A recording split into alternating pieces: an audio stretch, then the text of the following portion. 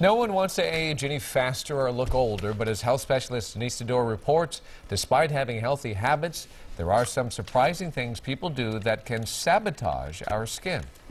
As the founder of a hip eyewear company, Alina Lehrer wants to keep up her youth-oriented image. Everyone has like small wrinkles, I guess, and I'm trying to maintain my skin. Facing her 40s, Alina's doing everything she can to help her skin age gracefully.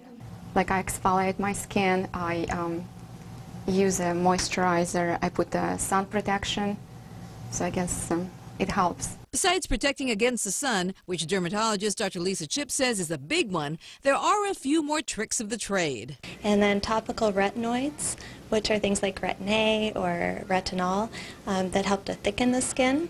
And in addition, you can use DNA repair enzyme creams and growth factor serums to help to improve the complexion. Then there are many ways people sabotage their skin.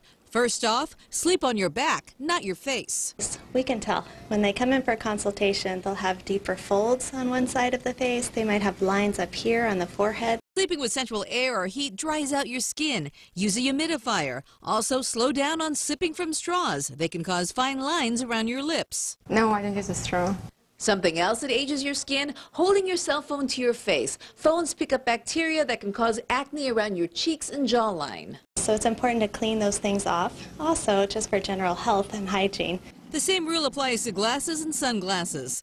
Excess weight raises hormone levels that break down collagen. Yo-yo dieting will also cause premature aging because of repeated stretching and sagging. Maintaining a healthy body in general reflects on your skin. So the skin is sort of a mirror that reflects what's going on the inside. Following this advice is helping Alina put her best face forward. In Beverly Hills, Denise Sador, ABC7 Eyewitness News.